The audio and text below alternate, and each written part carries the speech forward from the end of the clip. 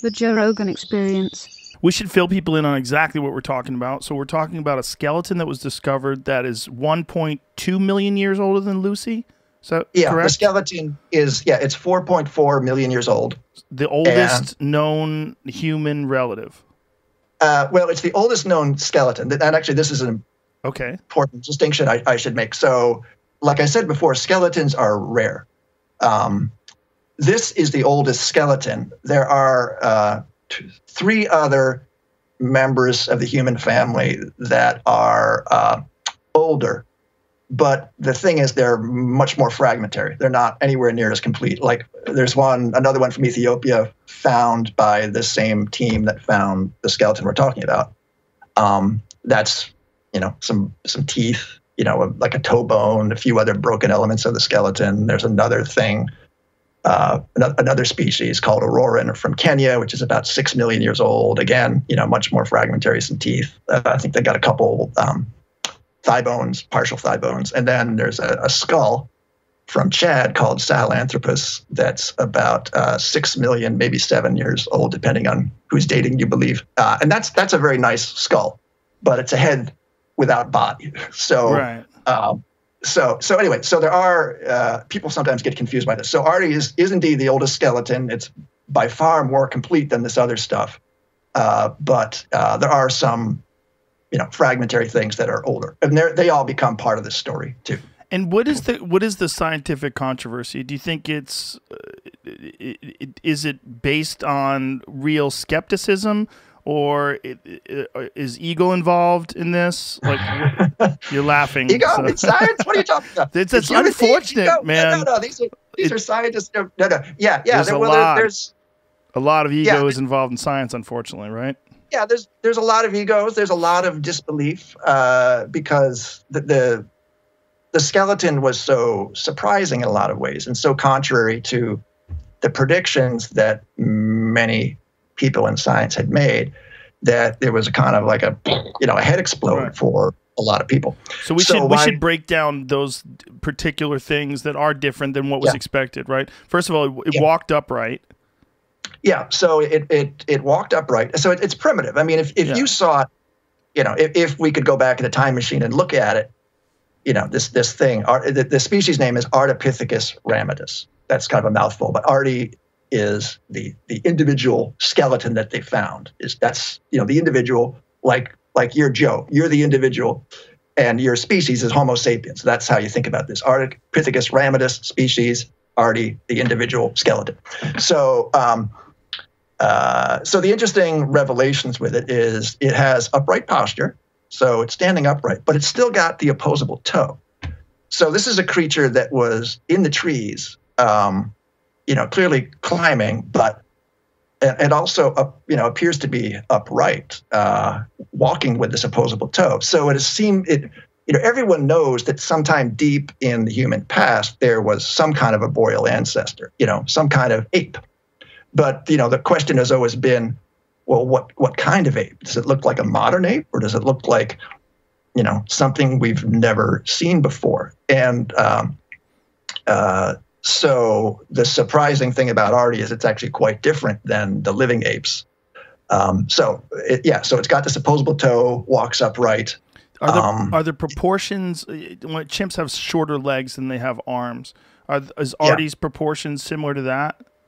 No, Ardi, I mean, it's certainly more ape-like than any of us. But there's a couple interesting things about its proportions. So all the other living apes have longer arms than they do legs, because they spend a lot of time climbing. That's long arms, and they have they're different proportions, but they all have that in common. They got longer forelimbs than hind limbs. Ardi was a big surprise because it actually had longer legs than forelimbs. I mean, it definitely has bigger hands, has longer arms than we do, but that was a surprise, at least was to me, and I think to at least some of the researchers. And I was talking before about these kind of surprises that appear after the fact. Well, that was one, because the bones are broken. These guys on this research team, it's called the Middle Outwash Research Project. they spent a lot of time, reconstructing this and then estimating, what are the lengths of the pieces that are not there, and then run all kinds of regressions and a lot of calculations and stuff. But so that revelation was sort of a delayed bombshell, if you will, that it actually had these limb proportions that were more like a biped. And so our legs are longer. Chimps have longer arms. So is this does it have almost equal length arms and legs? Jamie actually just put a photo of it up here, and I'm getting a chance to take a look at it. Oh, it's fascinating. So it has long legs, almost like a person, but longer arms than we do. Yeah, longer arms than we do for sure. I think I don't remember the exact name, but I think the calculation they did was that legs are. I think the arms. Yeah, I want to say it's like 90-something%. So it's pretty close to 1-to-1 of length, but indeed the arms are a bit shorter. So the surprising part was that it didn't walk at all on its knuckles, that it was that old. Yeah. So humans we come from the African apes. That's pretty clear from genetics. That's been clear for a long time. There are two main groups of African apes. There's gorillas and there's chimps. Now within those, and chimps also includes this other species you might have heard of called bonobos. And within those, there's debate about, should we divide them into some subspecies and stuff, but we don't worry about that for now. But anyway, What they all have in common is they knuckle walk. So they got these long fingers, and when they walk, they do this. If you look at a video sometime, you'll see it. And, because our two closest cousins both do that, there was a perfectly plausible theory that human ancestors did it well. So we evolved from a knuckle-walking ancestor. There was even a cover story in Nature that the headline was almost that. Humans evolved from a knuckle-walking ancestor. So that was the theory. And then so here with Ardi, we have a creature that's, it's not the last common ancestor with the African apes, but it's certainly getting closer. It's getting a big step closer. And the people, the anatomists who specialize in these things say that there's no hint of knuckle walking. Not only was it not knuckle walking to get around, but also it has no vestige of a knuckle walking ancestry. So in other words, there's no residual anatomy that would suggest that it ever knuckle walked. Yeah. So it was bipedal from the very early days. At very, very early days of the species. Of the species evolution. Well, it's bipedal. All you know is what you find.